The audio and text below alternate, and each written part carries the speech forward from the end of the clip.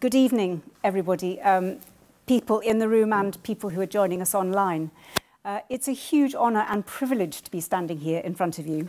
In the next 45 or so minutes, I'd like to share with you some personal experience and some thoughts about the climate and the wider environmental crisis that we're in, some thoughts about how we got here, about what lies at the root of it, and about what we need to pay attention to in order that we can get out of it and continue to flourish as human beings.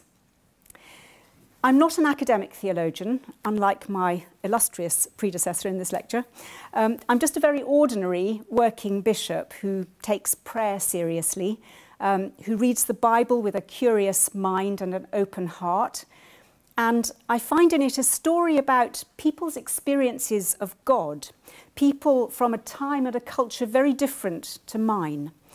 A story almost certainly from the evidence written down by men, an account of how these far-off people changed their views over time, guided by insight and by their experience of God, a God who I think has gradually revealed more and more about God's self through the history of this people, and then dramatically gave them and us a reveal which changed history, and I believe can change lives in the person of Jesus Christ. So that's where I'm coming from.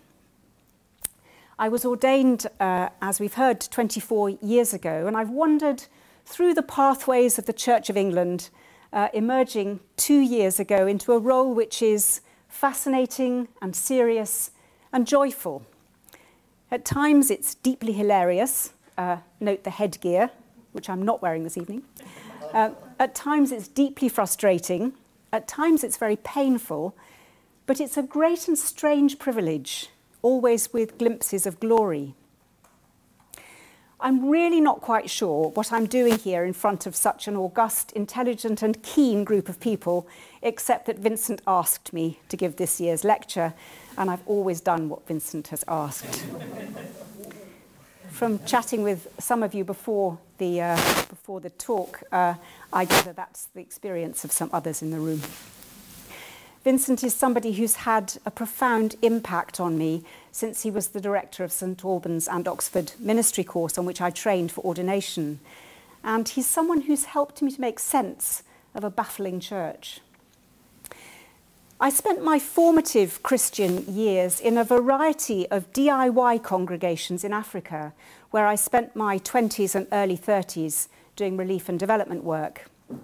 In the mostly Muslim countries where I worked, oddball gatherings which called themselves church met mostly on Fridays in borrowed buildings or under trees.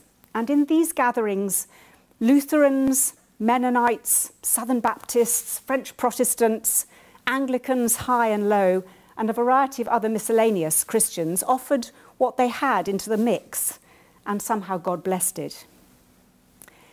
When I began training for ministry, I didn't realise there were tribes in the Church of England. On my first evening on the St Albans and Oxford ministry course, somebody asked me what my tradition was. I simply didn't understand the question. I was most perplexed by it. I hadn't heard of Catholics and evangelicals and all the other labels which float around the place. I scratched my head a good deal, finding God in all things and in all people. And I emerged after 3 years of training a fully fledged mongrel, confident that that was okay, because Vincent said it was. I could tell you a lot of other Vincent stories, but perhaps they're for later. So what I'm going to offer you this evening isn't an academic lecture, and it's not a theological exposition, and it's not a view from any one tribe in the Church of England, but it's a bit of a ramble through some interconnected thoughts which may lead us to conclude that the climate and environmental crisis is a deeply spiritual issue, and that our faith and that people of faith have a crucial role to play in the survival of our species over the coming centuries. I want to start with something about common responsibility and social cohesion. I mentioned that I'd worked in Africa, and one of the things that I became fascinated by was pastoralism. Pastoralism is a production system which enables a group of people to utilise arid or semi-arid lands where the rainfall is too low for crop production by herding livestock. There are high-value animals, like cattle and camels, which are the main stores of wealth, and there are small stock, sheep and goats typically, more used for daily consumption. The animals provide pastoralists with a store of wealth and cash when needed, with meat, milk, hides, blood, and a means of forming and sealing relationships. They have enormous cultural significance. Pastoralism is a highly efficient way of enabling marginal land to support life, culture, and community. Now, pastoralism depends on common access to grazing and common access to permanent water sources for use in the dry season. If these are available and accessible, then it's possible to exploit a vast area of grazing during the wet season. If the dry season water becomes unavailable because it's been privatised or monetised, then the system collapses. So water is a very political issue, and it's one which was at the heart of my university work on changes in wealth distribution in Kenyan Maasai land. This experience was formative for me because it brought me into close touch with the land, with the environment, with the essentials of life and community, fragility and strength, and the whole notion of what it means for a group of people, a community, a society, a nation, a world, to utilise a common, one might say God-given, resource in such a way that everyone benefits. And it made me aware of the dangers which individual selfishness and self-interest can pose to the common good. You may well be familiar with the expression, the tragedy of the commons. In 1833, a chap called William Lloyd published a pamphlet called The Tragedy of the Commons, which included a hypothetical example of the overuse of English common land where villagers graze their cows. For each additional animal, a villager, individual, could receive additional benefits, while the whole group shared the resulting damage to the common.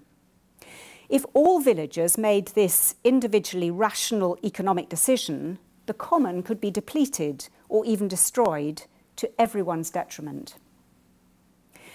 This idea was picked up again in an extraordinarily influential article by Gareth Harden in 1968 with the same title. And although his article focused heavily on the issue of population growth, it laid out the commons dilemma. And it's been very widely picked up by a huge number of disciplines as a way of analysing a number of resource allocation problems in today's world. Water, forests, fuel, fish, and the general issue of environmental sustainability. In the face of our global environmental emergency, we're facing our biggest ever challenge to make the commons work.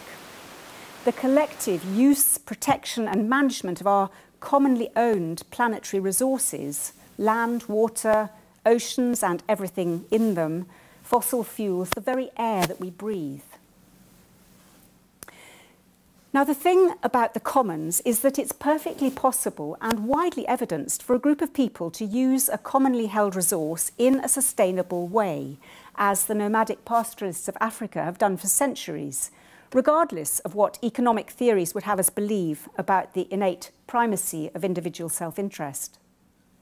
As long as there are shared social structures and relationships, shared belief systems or formal rules that govern access and use, then all is well. So for centuries, the Maasai of East Africa, the Somali clans of the Horn, the Tuareg of Niger, and many other groups have lived successfully and successfully exploited an environmental niche which no one else can. But if you disrupt or remove the shared social structures, if you fail to agree on the rules, then the common enterprise cannot succeed. This has started to happen big time in the East African rangelands and elsewhere, where governments, encouraged by the World Bank, undergirded by a particular economic philosophy, and combined with a deep suspicion of nomadic people, have issued individual land title, allowing enclosure and privatisation of the rangelands. The gap between rich and poor has grown. The wealthy have benefited, thousands have become destitute. This, perhaps, is the true tragedy of the commons, the disruption of a sense of responsibility for each other. Rowan Williams, in his little book Being Human, talks about the uncooperative self. He says that labour, production, business have all moved away from a sense of belonging with each other and taking responsibility for each other. As individuals, we want to be more and more in control, and we're uncomfortable with limits, so we exploit the environment and we seek and expect greater prosperity. We long for perfection in our bodies, in our marriages, in our jobs, in our homes, wherever you look. However, Rowan Williams says, cooperation is hardwired into us for survival, and it can be reclaimed, but only by a systematic challenge to assumptions about what a human being is, a person forged in relationship with others. A person whose essential worth, like that of all others, comes from the fact that we are seen by and engaged with love. This sense of being a person in and through our relationship with others is at the heart of the concept of Ubuntu, which I'm sure you're very familiar with. I exist in and through you.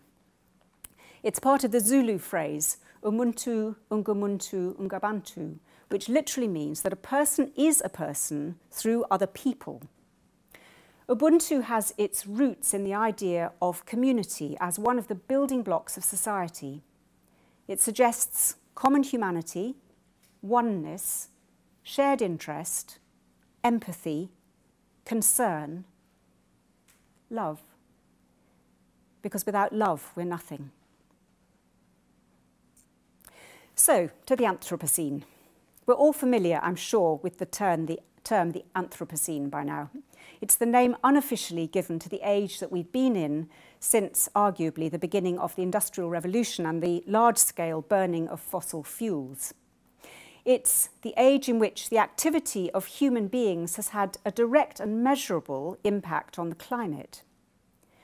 Now, I'm not proposing a discussion about the exact terminology here. It's been very widely discussed. But what is absolutely clear is that due to human activity, the climate is changing, and changing very, very fast.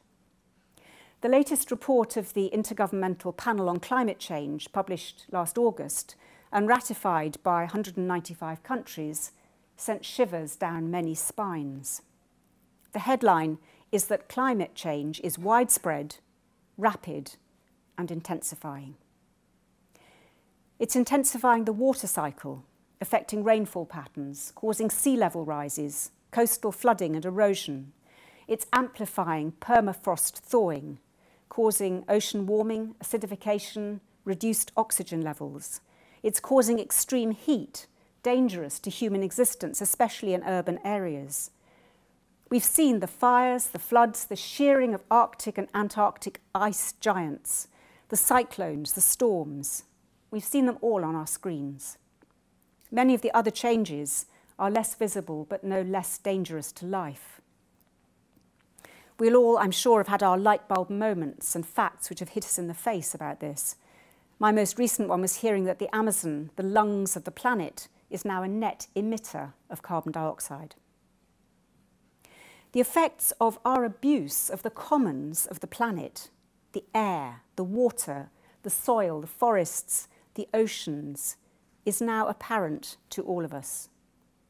Whether we live in a part of the world where toxic smog hits us in the face every time we step outside, or where the countryside surrounding us for miles is charred and smoking, or where houses and whole villages are swept away by torrential floodwaters, or where we can't grow our staple crops through absence of rainfall, or where extreme heat and the wet bulb effect is actually hazardous to human life. We're no longer in any kind of ignorant bubble. So to biodiversity. The biodiversity crisis is another emergency, more wide-ranging, more slippery, more difficult to seize hold of and address. We can't fail to be aware of the COP26 conference on climate change held in Glasgow a couple of weeks ago, but biodiversity was the subject of another less well-publicised COP last month, held online, with part 2 scheduled to be held in the spring in China. It's very, very complex trying to make headway on this because the biodiversity crisis is multifaceted. The UN's 2019 Global Assessment Report on Biodiversity, which is one of the most comprehensive studies of the health of the planet ever conducted, tells us that due to human impact on the environment in the past half-century, the Earth's biodiversity has suffered a catastrophic, unprecedented decline. An estimated 82% of wild mammal biomass has been lost, and 40% of amphibians, almost a third of reef-building corals, more than a third of marine mammals, and 10% of all insects are threatened with extinction. Mammal biomass on the planet today is 4% wild animals and 96% humans and livestock. And 70% of all avian biomass is poultry. We're in an age when our impact as a species is having a catastrophic effect on the other species that we share the planet with. And the huge irony of this is that we need this biodiversity in order to ensure our own flourishing, because we rely on nature.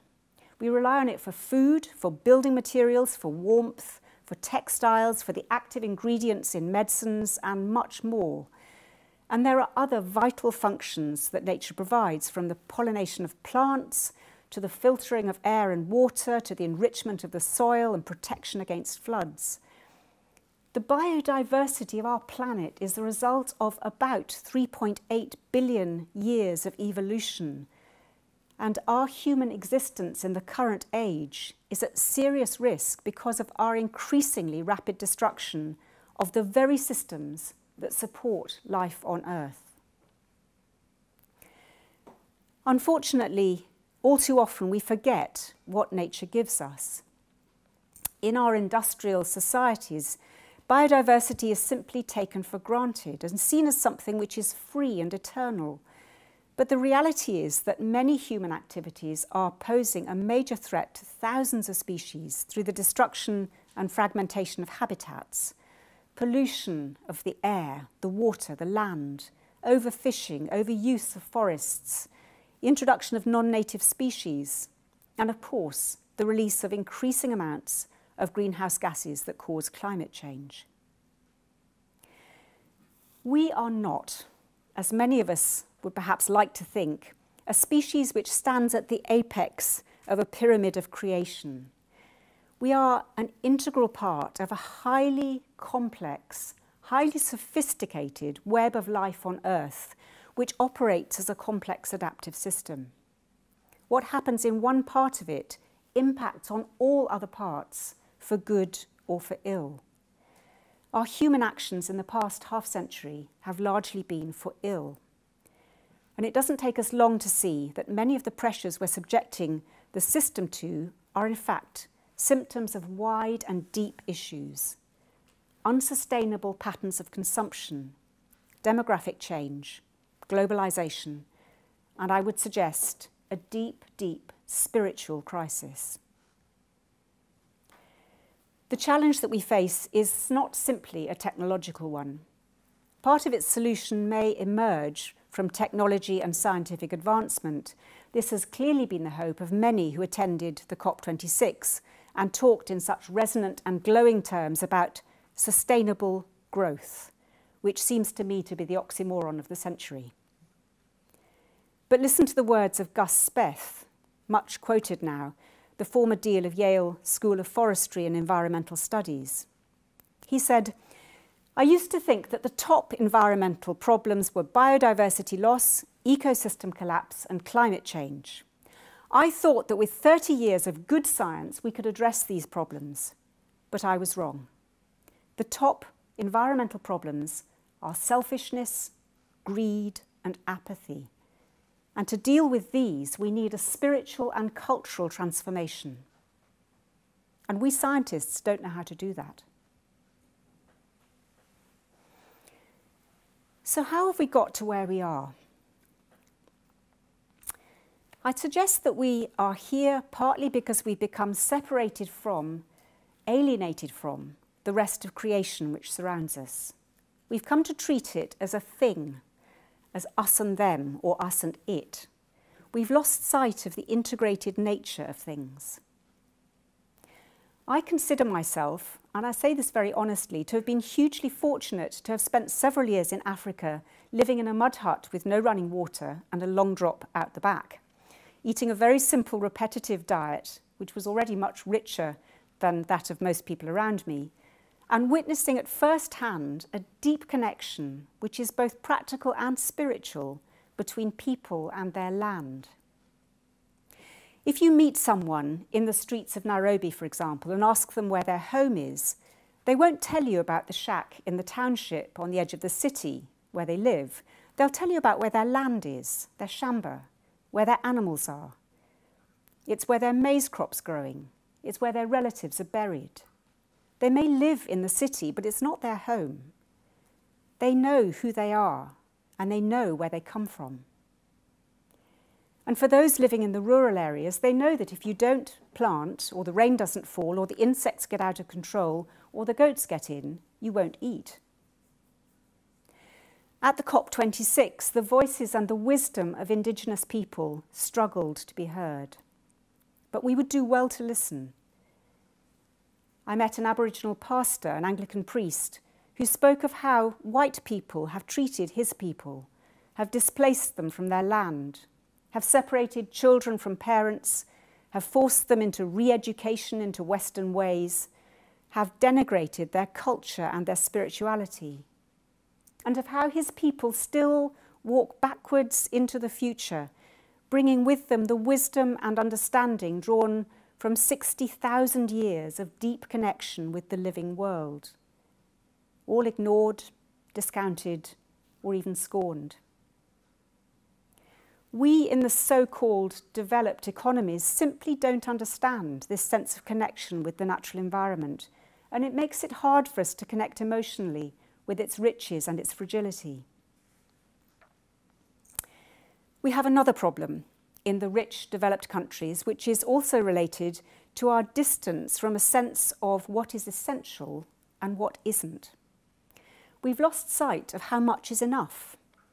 We've been programmed, especially in the years since World War II, to want more and more stuff, to compare ourselves with others, to keep up with the Joneses, to desire deeply the latest, smoothest, slickest, most pleasing item on the tech list, to discard our clothes, our gadgets, our toys, even our relationships without thought, and to replace them without calculation.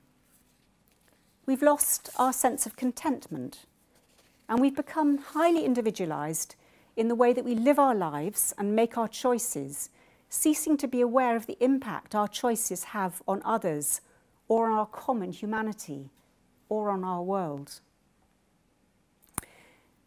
Duncan Austin, in a fascinating essay with the snappy title, Market-Led Sustainability is a Fix That Fails, traces the evolution over the past 3 centuries of greed, from being a vice to being a virtue. Thomas Sedlacek describes this as a cultural flip, which more than any technological breakthrough or mineral discovery propelled human society into the market era. The essence of that flip was the sanctioning of self-interest. In 1714, Bernard de Mandeville emphasised the market's seemingly magical power to transmute the individual vice of greed into the virtue of good. Not only did the market have the power to neutralise greed, but it required greed as the multiplier of effective demand and hence the driver of the economy. He was roundly condemned by his contemporary John Wesley, who considered him a latter-day Machiavelli. But 60 years later, Adam Smith softened the presentation and the vice of greed became self-love or self-interest. Of course, it wasn't just Wesley's deeply Christian soul which was disturbed by this movement of thought. Warnings against greed, against excessive pursuit of self-interest, go back centuries into our oldest written traditions and likely long before that into our evolutionary roots because of the unbalancing effect which greed has on our social relationships and on our resource base. At the heart of this shift was a major cultural reappraisal of the character of greed, or vice, or self-interest, or self-love. Over a relatively short period, human culture flipped from a narrative that greed is bad to an exciting new hypothesis that greed might be okay. And over time, that conviction has grown. By 1987, Gordon Gekko in the film Wall Street says, "The point is, ladies and gentlemen, that greed, for lack of a better word, is good. Greed is right. Greed works. Greed clarifies, it cuts through, it captures the essence of the evolutionary spirit. Greed in all its forms, greed for life, for money, for love, for knowledge, has marked the upward surge of mankind." Sick. Today, there's very little stigma associated with greed.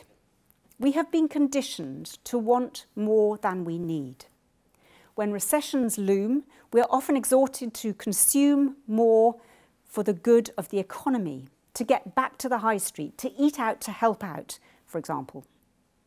The wealth accumulations of the very rich are excused by the entrenched market narrative that presumes that the wealth that they have earned must be their fair share of doubtless much greater value that they have created for the economy.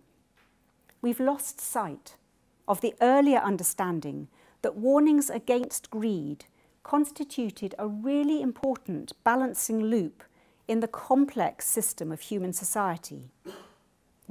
Inequality grows, the fabric of society strains, and of course, the effect on the environment becomes more and more visible and more dangerous to human existence. Now, we must, of course, talk about justice. The issue of justice lies at the heart of the discussions about the climate and the wider environmental crisis. If we don't recognise this, then we won't be able to find the solutions.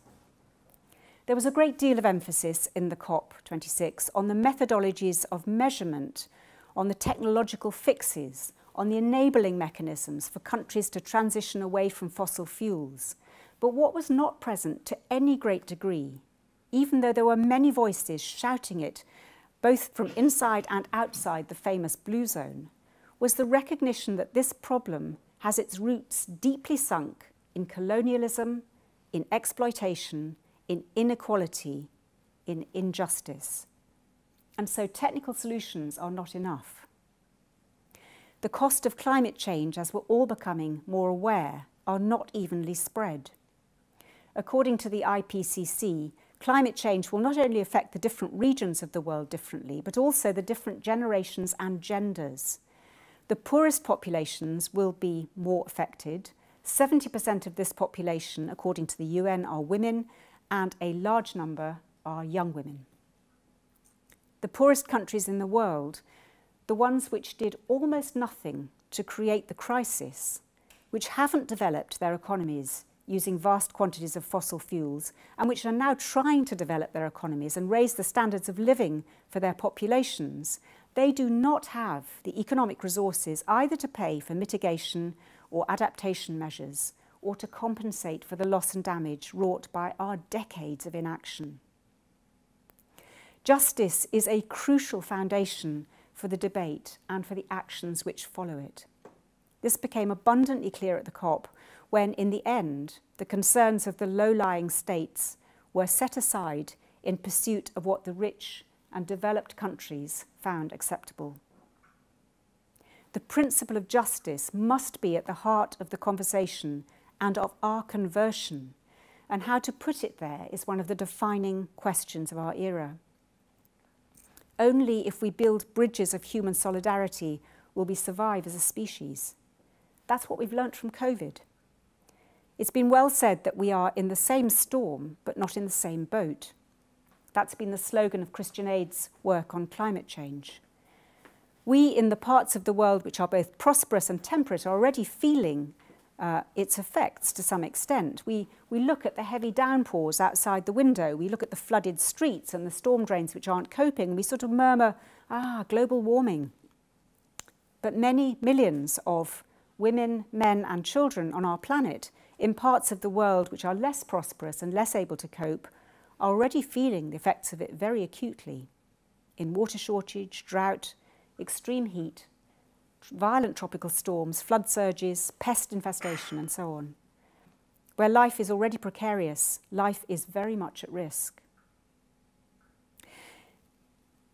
So, how shall we move forward? With a glass of water in our hand.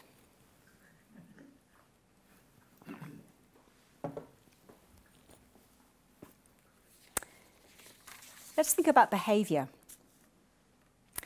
We've known about this looming crisis for decades, and for decades we've continued to assume that it's somebody else's problem. Collectively, we've taken millions of plane flights and driven billions of miles using fossil fuels. We've eaten a tremendous amount of food cultivated through unsustainable or even dangerous processes. We've wasted unbelievable quantities of energy and water. We've thrown away billions of tons of non-biodegradable materials, polluting our oceans and our lands. In practical and social terms, there's no putting the genie back in the bottle. We're not going to return to a life of hunter-gathering, simplicity, back to nature and very basic consumption. That ship's already sailed.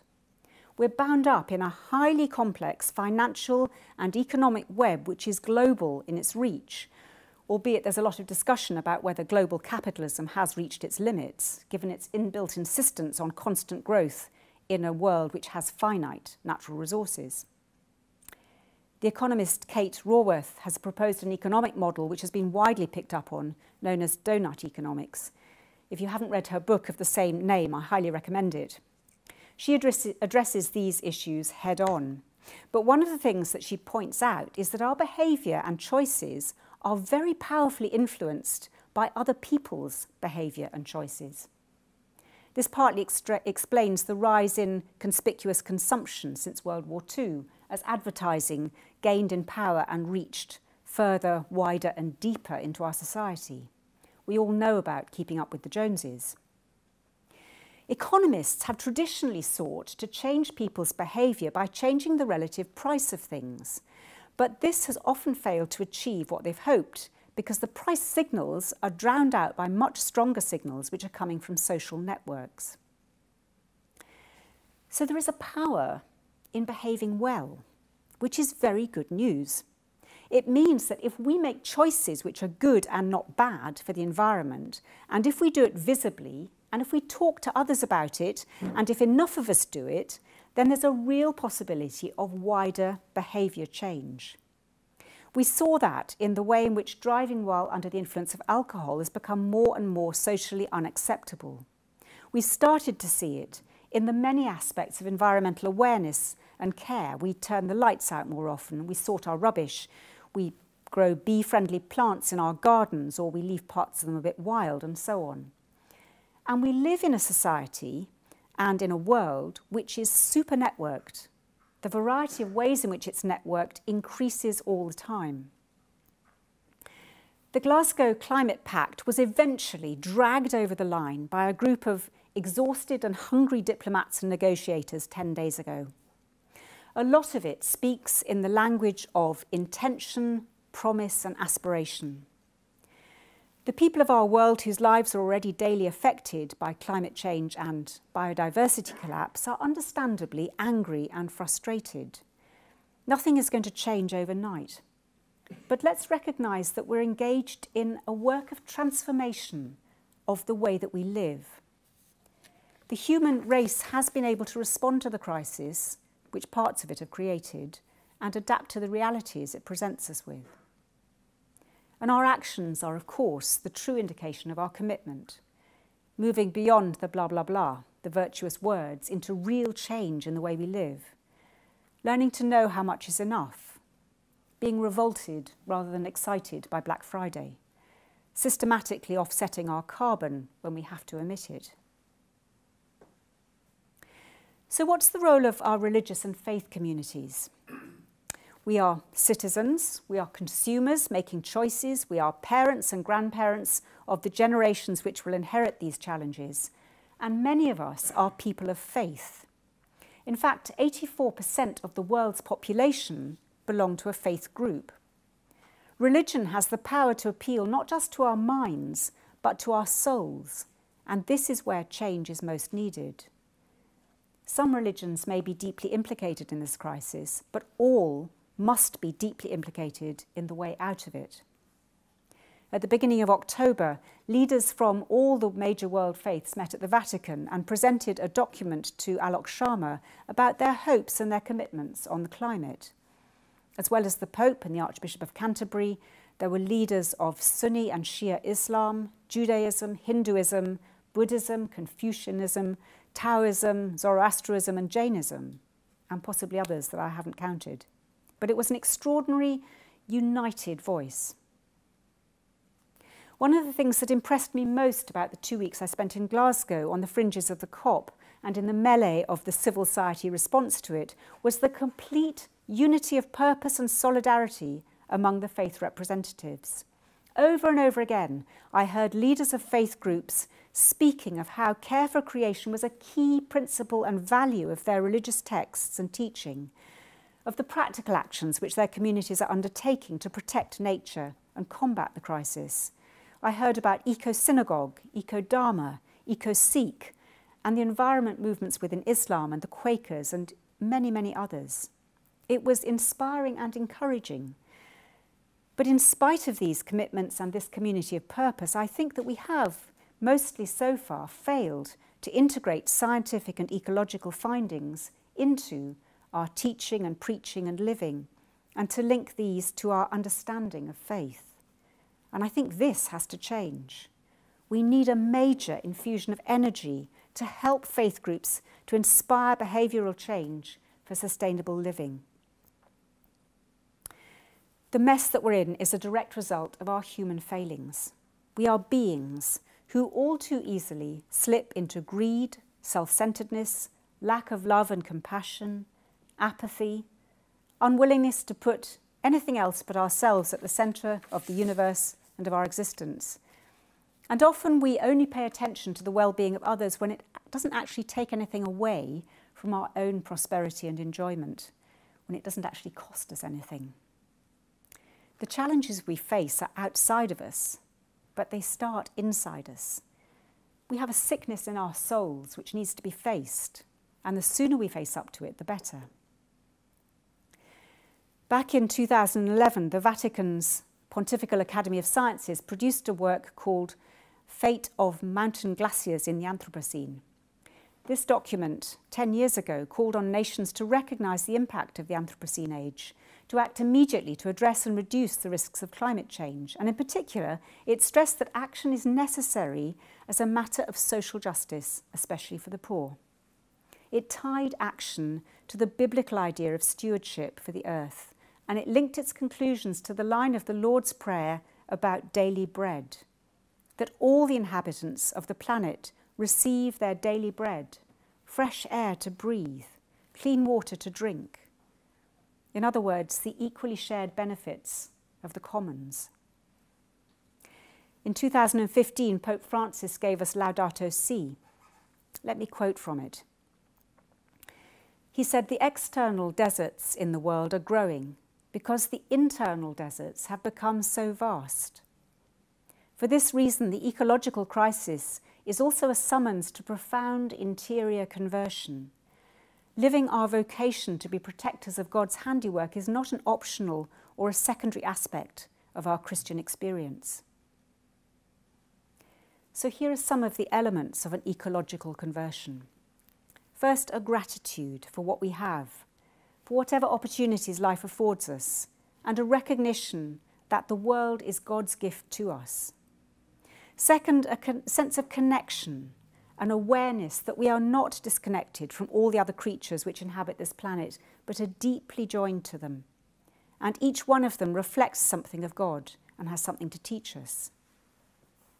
Pope Francis goes on to talk about an alternative understanding of how we live our lives, developing ways of living through which we can find the deep enjoyment of being free from an obsession with consumption. This isn't what our Prime Minister calls a hair shirt. It's a radical and positive move towards a freedom which most of us don't have, a realisation that less really is more, the capacity to be happy with little, to adopt a simplicity which allows us to be more fully present and alive to each thing and each moment, detached from what we possess, not sad for what we lack.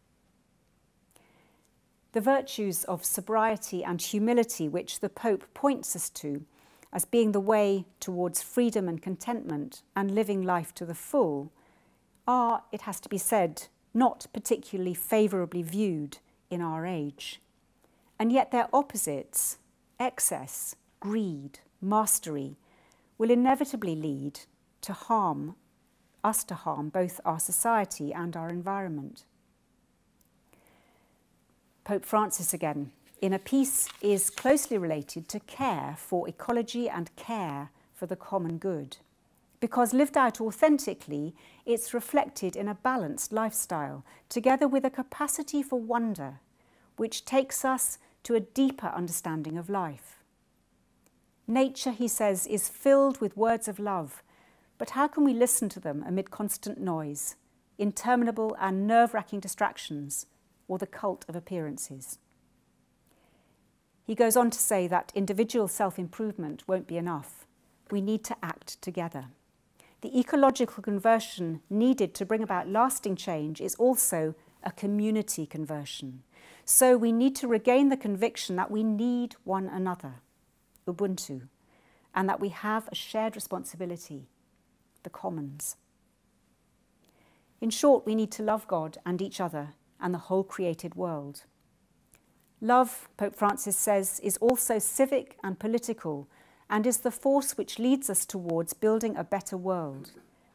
In this, we'll find the locus of climate justice, of limiting global warming, of preserving the natural world, of ending our careless overconsumption and wasteful living. The end.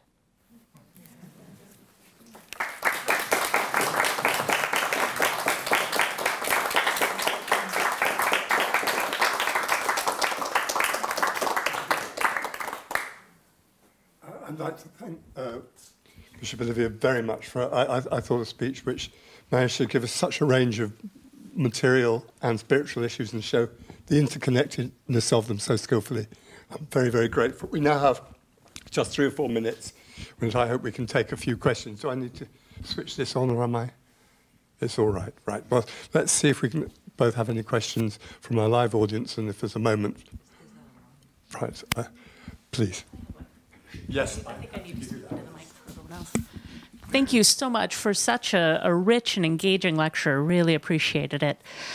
I wanted to ask about, you spoke about your time in Kenya and the people who had this deep connection to the land. And yet so I'm from Canada, as you can hear from my accent. Much of the people in Canada are all immigrant families. You know, I can think in my own family, within about 5 generations, I can count 12 different countries.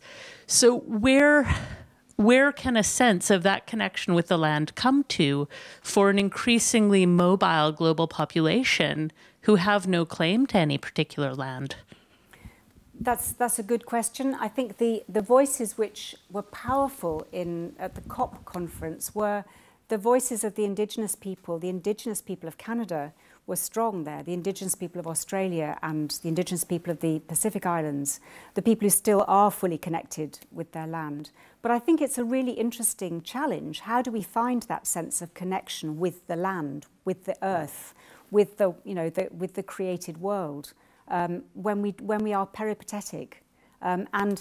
We know that more and more movement of people across the world is happening already as a result of conflict, political change, but more and more it's going to happen as a result of climate change. If nothing is done, then by the end of the century there'll be 1 billion people moving across the planet to try and find a bit of the planet that they can live on. And they will have lost, as you know, the refugee and migrant populations today have lost the connection with the land. And yet you hear the stories, even, you know, second and third generation immigrants, you'll hear the stories of the land. You know, talking to West Indian communities sometimes, I pick that up. You know, that the stories of the land back in, say, Barbados, or you know, where they come from, the grandmothers' stories, the sense of connection for many is still there. But I think in an increasingly mobile world, that is going to be something that we need to work on, is how we reconnect.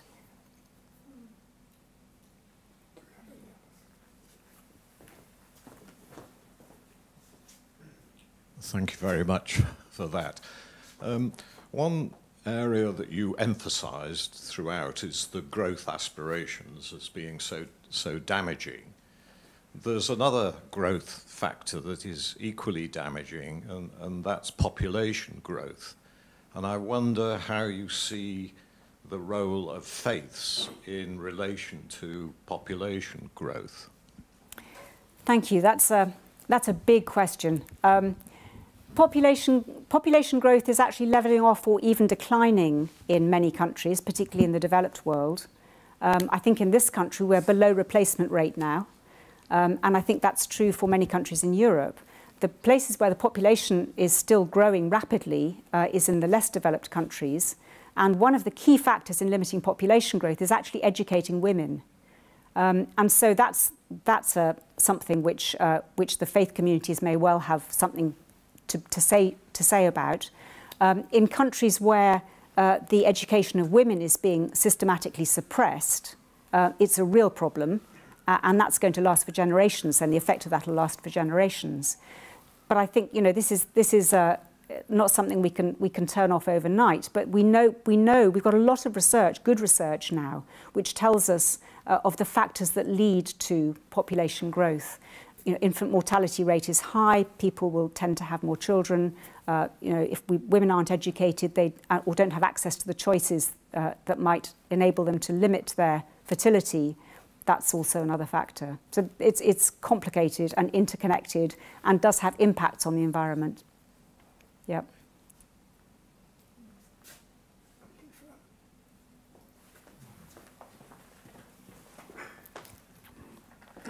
Thank you for your talk. You used the language of resource a lot in relation to the natural world, even exploitation in a positive fashion, and the language of gift as the creation as a gift to humans. But it seemed to be without the corresponding task that actually we have a responsibility to care for it. And I suppose what I want to ask is, do you not think the language of resource, particularly when it comes to consumption of livestock, which is a huge contributor to climate change, is that not part of the problem as to how we've got into this mess in the first place?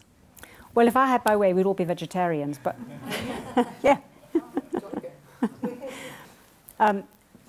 Livestock is, I mean, I did mention the stats on how many livestock now inhabit the planet, you know, and how the wild mammal population has simply, you know, plummeted. And that is a huge issue. And you've only got to see the documentaries about the massive feedlots, you know, in North America, about the, you know, deforestation of the Amazon to grow fodder crops, soya and so on. It's a really serious issue.